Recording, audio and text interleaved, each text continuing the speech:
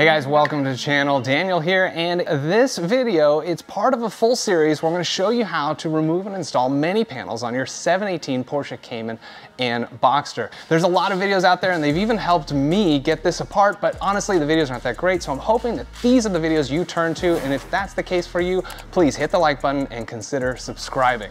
I'm here at Elite Auto Films where my car is getting some of the XPEL Stealth PPF redone, and I didn't film taking these panels off unfortunately, but I'm going to be putting them on now, and in that process I'm going to help you understand how they came off and how to put them back on. In this video I'm going to be showing you how to remove your upper duckbill spoiler on the GT4, but the whole bumper on any 718, as well as replacing that Porsche script logo here or your lower valance. Some of you want to put that GT4 lower valance or diffuser on. It has those wings on the edges.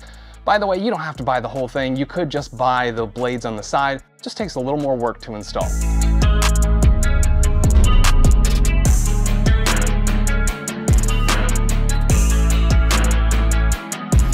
Two things I want to say before we get started. Number one, I was not the first to disassemble this car. My first wrap shop did, and I can't guarantee they put the right screws in the right spots. Second of all, it's been about 7 months since I did this procedure, so now that I'm editing it, I can't say I remember everything perfectly. So if you notice any differences, please comment below.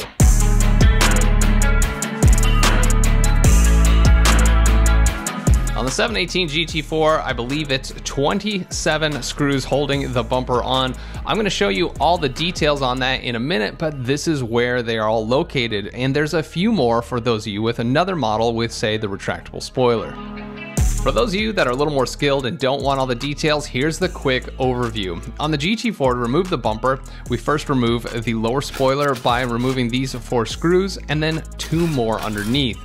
You gotta remove each tail light shown in another video, and there's 2 screws under each of those. We need to remove the center section of the diffuser, which has 6 screws, and then there is a screw on each side where the bumper meets the rear quarter panels, and each wheel liner has a screw pointing backwards. At the bottom of the bumper, closest to the tire, there's a screw on each side pointing upwards. There's another 2 screws on each outboard side of the exhaust pipes pointing upwards. And between the exhaust pipes where the diffuser center section was, there are 3 more pointing rearwards. Those are all the fasteners, folks.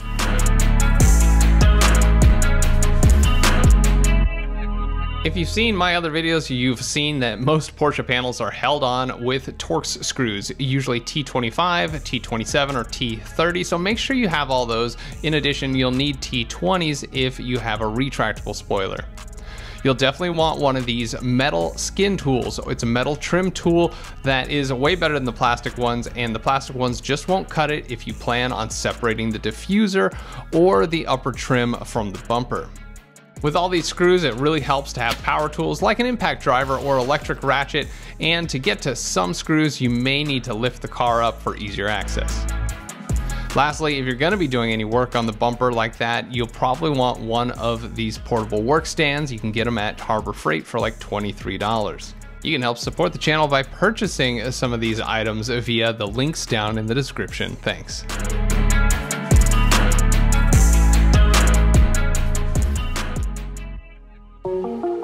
For the GT4, let's start by removing the lower spoiler. Open the hatch and you're gonna find 4 T30 Torx screws. Remove those and it just slides rearward. Now, if you have a retractable spoiler, go ahead and extend that, and then we need to remove the top painted portion. To remove that, you'll remove 6 T20 Torx screws along the leading edge of the spoiler, and that painted part will come off. Underneath, you're gonna find 2 13mm hex bolts. You need to remove those and the washers under them. And now you're gonna have access to these 2 T25 Torx. The GT4 has screws there as well, but on my car, they were T30. Not sure if those are the original ones, but that's what was in there. The next step in the process is removing the tail lights, and I've actually made a whole separate video on that, so be sure to check it out. Link in the top right corner or down in the description, but here's the quick overview of that. To remove the tail lights, you need to remove the interior trim pieces here, so you can access this 10mm bolt on each side that holds the tail lights securely. After that, you need to pull the taillights from their socket using trim tools, or my method, using some tape, but be sure to protect your bumper first. Once you've yanked the taillights out, disconnect them from their wiring and you'll see 2 screws under each taillight. Remove those Torx screws. Okay, while you're here, we need to disconnect some electrical connectors. Take a picture of what this looks like here. We need to pull this black connector and the white connector off. And first you want to unclip it from the metal frame, and then you can pull it out and get those connectors off. These are actually feeding lights like your license plate lights and your side marker lights. And then on the driver's side, there's another black connector. You need to disconnect that. If you don't connect these, the bumper's not going to go very far once you pull it off. On the GT4, you'll need to remove the center section of the diffuser. There are 6 T25 Torx holding it on. Once those are removed, slide the center section aft and it comes out. This is going to give you access to 3 more Torx screws hiding back here. Go ahead and remove those.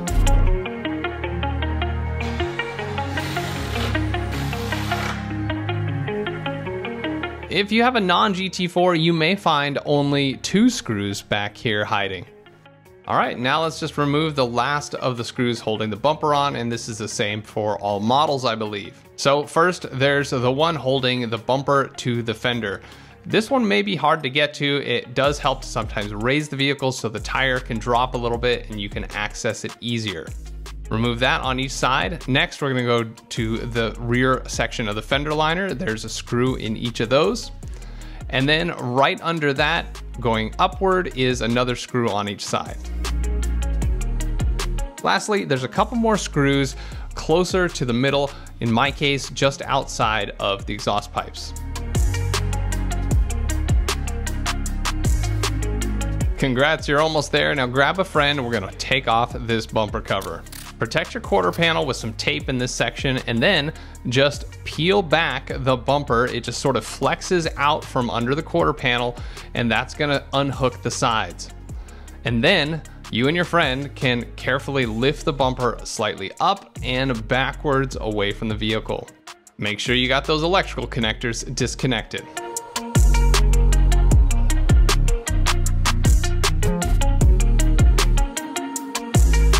All right, we have our bumper out and on the stand. Now, I'm gonna show you how the diffuser is held on. If you're interested in swapping out that upper trim with the Porsche script, that I've actually made a separate video about, so be sure to check that out.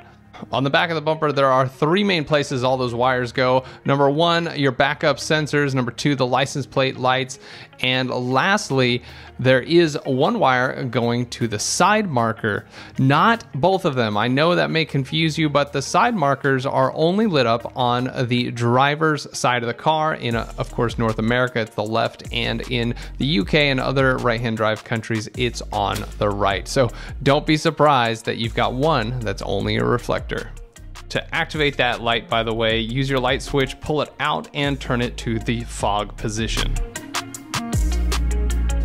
The lower valance or diffuser is really just held on by these 12 really stiff plastic clips. And that's why I say a plastic trim tool doesn't quite cut it. You want a metal one like I have here. So just work those plastic clips off and the diffuser will come off. You can replace it with, say, a carbon fiber one, or maybe you want an RS one with those little wings. However, just so you know, you don't have to buy that full kit from Suncoast. You can just buy the wings from your Porsche dealer or wholesaler. The wings are about $180 each, and you'll need some screws. To properly do it, you'll need to screw into your diffuser, but a lot of people get away with just some 3M tape. That's a whole nother process, but you'll find plenty of posts about it in the Facebook groups and forums. I'll have the part numbers for those wings and the screws down in the description. Those stiff plastic clips don't make it any easier to install this thing either. So once you put it back in, maybe you want to lube them up, but I was able to get them in. It just took a little bit of hitting with the palm of my hand to get them all to fully seat. Take a close look underneath and make sure they're fully seated. See that one there? It's not fully seated, and the rest of these are definitely not.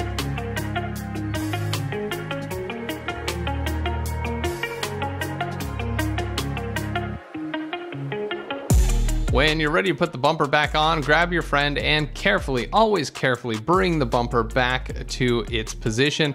And you really want to be careful with those bumper wings. They tend to scratch your quarter panels. That's why I told you to protect them. Carefully position the bumper past your exhaust tips, over the top, and tuck those wings back onto the rails at the quarter panels. Make sure you pull those electrical wires up into the taillight section. You don't want to trap them under the bumper and then you don't have lighting. With the bumper fully in position, you can start replacing the fasteners. There's 2 in each taillight section. You'll want to get the 3 between the exhaust pipes on my car, 2 on other models, and then the 2 on the outsides of the exhaust pipes underneath. You have the 2 on the corners right behind the tires at the bottom of the bumpers, 1 in each fender liner, and then 1 on each side where the bumper meets the rear quarter panel. Put your electrical connectors in the right positions and install your tail lights.